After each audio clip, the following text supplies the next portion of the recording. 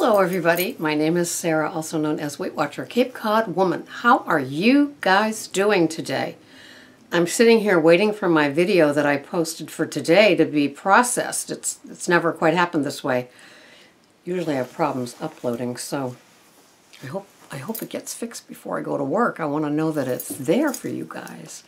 So anyway, how are you guys doing in the when you know better, you do better place? I always love hearing from you guys when you have your aha moments about the food that you're eating and the difference things can make for you when you change up your food plan a little bit. I have 26 points, and I've tried to make my 26 points as dense and as nutritious as I can. And oftentimes that means that I'm having more fruit and vegetables to fill in that little, what I think is hunger, but it's usually boredom or stress.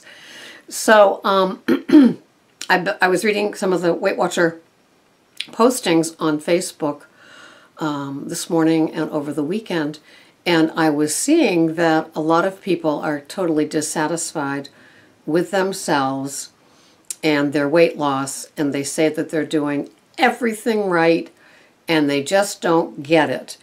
And you know, gosh, I'd love to see their food plan and see what they're doing, because I think changing things can jolt our system. And I think not every calorie, you know, calories are different from each other. You know, 1 calorie of a cookie is different than 1 calorie of a Brussels sprout. But sometimes when we're just counting calories or points, we just have what we want and add up the points instead of like saying, is this the best thing that I can do for my body with my points for the week? And granted, they're all there. Even the weeklies are there. Even the activity ones are there, so that when you need them, you can use them. And treats are one thing. I get that part.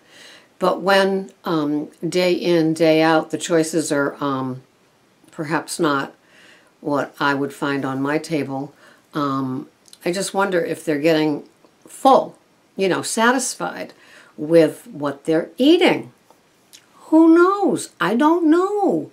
So after going to the organic farm on Saturday, and then the farmer's market on Friday, you know, somebody said to me, well, aren't the prices so much higher?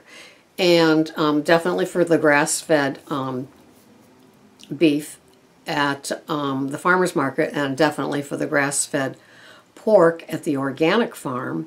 But, you know, for the most part, the abundance, and I don't know if it's because it's summer and there's such an abundance of everything, but the prices seem totally comparable to Stop and Shop, even Whole Foods. So, you know, I'm happy, except for the raspberries and the blueberries. Those are a little bit pricey at $5 for the little container, but they do taste like heaven and melt in your mouth. So, I was listening to somebody talk, and they were kind of dismissive of all the different diets out there. And the Paleo, the Atkins, the Weight Watchers, they didn't say Jenny Craig. And I think that that was probably contempt prior to investigation about us here at Weight Watchers, because not all of us are buying the Weight Watcher products and eating them and making that a lifestyle. Not all of us are buying the Weight Watcher frozen foods and calling that dinner. You know, the Simply Filling Eating Clean website on Facebook is absolutely awesome. Thank you, Robin. And, you know, it teaches all the women, excuse me, not women, all the participants there are like me, and they're figuring out their food plans with the best of what there is to offer. And so anyway, but he did make a good point. The interviewer said, well, basically what you're talking about are programs that the food industry has invented to make a profit off of with these food, you know, the doctors and they're making money on the books. They're making money with their food, their followers and such.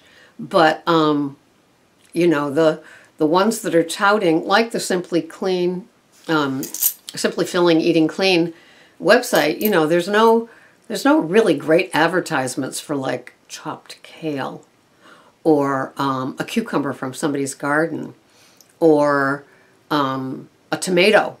And how come a homegrown tomato tastes so unbelievably delicious than a hothouse one? I'd love to know what the nutrition comparison is for those. So when he said that it's, you know, these food plans, diets, people touting them, it's the industry. It's a profitable industry for them versus aiming for foods with no labels, which would mean fruits, vegetables, and things like that. And so basically, you know, I plan my food plan around a lot of the veggies. Sometimes the protein gets put into the bones of my Weight Watchers tracker at the beginning of the week. But now, doing these things like the organic garden and the farmer's market, you know, I have this bounty of perishable veggies and fruits at my house. And so I've got to use those up. And so my little mind, like the director of my refrigerators, I've got to figure out what I'm going to make or serve first, use first, because of the date that these things were purchased, because these things don't last forever, because they have no label and they're organic and they're not shot up with things to keep them around till the next blue moon. So so it's been kind of fun though. I have to tell you, and I'm sorry I didn't do it. I'm really sorry that I did not do videos of these grocery hauls from these places. I got these lavender colored, not that deep rich of eggplant, but this lavender colored, I'm going to see if I can go back and get more, about the thickness of like a cucumber. And I got 2 of them, and I sliced them 1/4 of an inch, and I put them on in a pan on a aluminum foil sheet. Next time I would spray it with the coconut oil spray first. But I put them on that, then sprayed them with the coconut oil again, and added Parmesan cheese and roasted them. And let me tell you, this is the sort of thing that, like, it's like, well, what do I do with my veggies? Well, I don't do a lot of fancy things. I usually just roast them with coconut oil and eat them plain. And that's good enough for me, maybe some cracked black pepper. But this was the first time I kind of like doctored up a veggie. Well, let me tell you, I am serving them tonight with fresh peas that I shelled, and my big salad with my Bolthouse Caesar Parmesan, and fresh, wild, not frozen swordfish. Now, how divine is this? I mean, besides looking so beautiful on the plate, you've got these light lavender eggplants, these green peas, and then this swordfish that's going to have like the little X's on it because Greg puts it on the Weber grill and cooks it. It's going to be divine, and I can't wait. So I'm going to go back to that organic farm. It's in the town that I live in, and it used to be, there was a jail next to it, the county jail, and then they moved out of town. So obviously these organic people took it over. But the prisoners used to work it, and they learned a lot, and they sold to the public as well as used it in their cooking. And you know, the sheriff was applauded for having the prisoners be able to learn how to cook with fresh, real, whole veggies and fruits, not institutional. So it's kind of cool.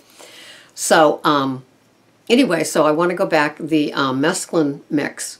It's divine, and I can taste the difference. I really can. Don't do a taste test with me. It's not like I'd win it, but I am feeling the difference. And then I wonder if part of that is psychological, because I know it's organic, I know it's local, but then they say, aim for local, aim for the closest to your house.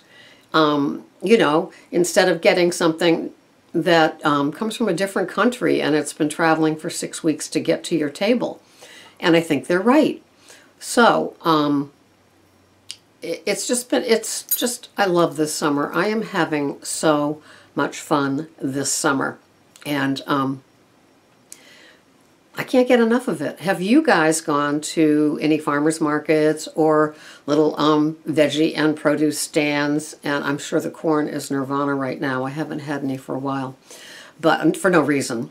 Just because I was having a baked potato and you have to make those choices with your 26 points. So to have a baked potato and an ear of corn is like, you know, that's a third of the day. So anyway, now that you're knowing better, are you doing better? I want to hear from you. I want to hear, have you made a difference in your food choices this summer with fresh veggies and fruits that maybe you weren't thinking of before, maybe before you started the plant, maybe you started your Weight Watcher journey in the winter so it wasn't available, but are you making different choices now for yourself, and are you seeing the needle move? I am so excited when people told me that they didn't have wheat for the week and what a difference it made, not only for their energy level and their belly. Oh, so we have this great big Pan Am race, by the way, and I think it's 300 miles. I think it's from one end of Massachusetts all the way to P-Town. And so they have certain stops along the way. And so I got a call yesterday at the shelter. And they had, at the stop that they had, all the people had biked through. So they were left with cases and cases and cases of fresh fruit. Did I want them? And it's like, well, yeah. And so this cool woman brought them over. I mean, we're talking oranges and nectarines and apples and bananas, and then cases of this like protein squeezy drink like little kids have. It was like unbelievable. So we got to talking, don't you know? And she's trim and fit, you know, as you can imagine anybody that would be a volunteer for this 300-mile bike race. And I don't know how we got to talking about the fruit and everything, but she said she's trying to get rid of her belly, and she knows it's the wheat, and she said, look at me, you wouldn't think I had to lose weight, but I'm so disgusted with my tummy. And you know, hello, count me in, how many of us? And you never see the shot with me below my bosom, do you? So anyway, she's doing the 21-day fix. And so I asked her a little bit about it, and she said, I'm always so hungry, though. And so I went on, because I had time, and I YouTubed the 21-day fix just to see, because I knew it was all the different colored containers, but I didn't know how big they were. And, yeah, I'd be starving. But she's giving it a shot for the 21 days, and I guess there's something that happens after. But she says she's hungry. And I said, you know, if you're on the Weight Watchers one, you get your points, and veggies and fruits are free. She said, excuse me, I know. I only wish I got her name. So what does she do for a job? She works in a bakery. Can you imagine? And she said first it was hard, you know, when she decided to give up the wheat, working there with batter and pastries and breads all day long. And she said now she doesn't even see them. And the only time it really bothers her, she did have a case of ciabatta rolls in the back seat. And she said, do you want those? And I said, no, because we get Whole Foods distribution with all the fancy breads that are a day old. And so they don't need any more bread. And so she said, these are tough for me to look at. And I said, oh, I know, 150 calories. I'd have one and add probably 2 tablespoons of butter. And I was wondering why I was gaining weight. I only had soup last night, right? Oh, yeah, that piece of ciabatta bread. And that, just her saying it, me seeing them made me remember. Ciabatta bread is one of my favorite breads. And although I have seen a gluten-free one that looks pretty good. I bought it for my daughter-in-law one time when she came because she eats gluten-free. So anyway, that's it. I'm running out of time. I have to go to work. Zoom, zoom. I hope you have a wonderful day. Remember, are you doing better now that you know better? I want to hear from you. I want to hear if you've been to any farmers markets or any produce stands, or like me to go to this like 5-acre organic farm. What are you doing that is healthy and different that you never dreamed you'd be doing, and you are so glad you are. Until the next time, this is Sarah, Weight Watcher, Cape Cod Woman. Thanks for watching. Bye-bye for now.